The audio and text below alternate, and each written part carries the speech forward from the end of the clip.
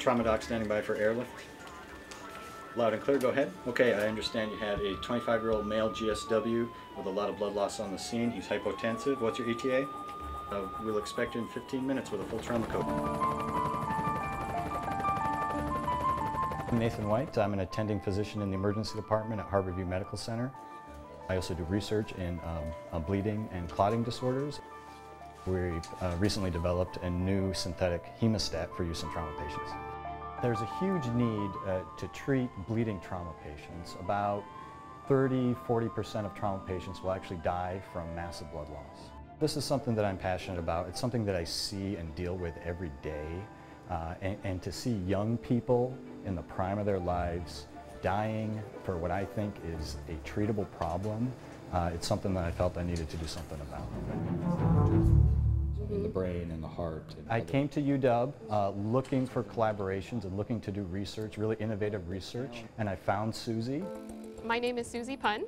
I'm the Robert J. Rushmore Professor of Bioengineering at University of Washington, and this is my lab where we're working on polystat. Dr. White is quite visionary. He has these ideas of creating new technologies to really revolutionize trauma care.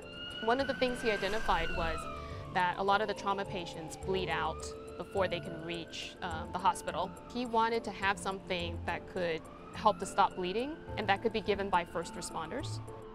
We do a lot of injections and having materials that can target different places, and he recognized that as the kind of technology that he needed to realize this vision.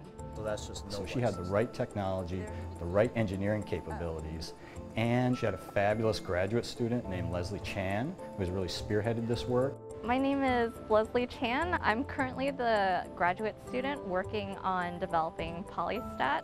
So Suzie called me into her office one day and asked me if I would be interested in working on this new project that she and Dr. White had thought of.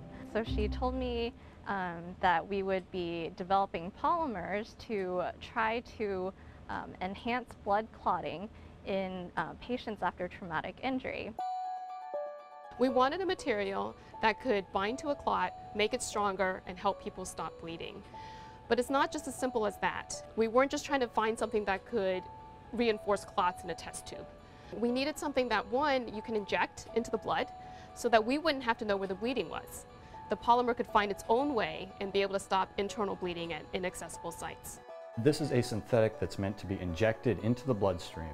And what it does is it circulates in the bloodstream, and it doesn't do anything until it encounters a wound where a clot is forming. Once it encounters that clot, then it weaves itself into the fibers of the clot, essentially cross-linking the clot and adding structural integrity or reinforcing that clot so that the clot can now hold back bleeding much better. This is the fibrin gel that's formed with the polystat. So as you can see, if I invert this, it's now a stiff gel, so it's able to then stop bleeding from the wound. We envision that this can be administered in the field, in the hospital, in the operating room, anywhere and any time that it's needed. The point that I'm trying to address is getting these patients and more of these patients alive to the hospital. And if you make it to the hospital, you have a really great chance of surviving. Right now in the lab, we're working This is really team science. So this is bringing experts together in various fields, coming together, working towards a specific goal.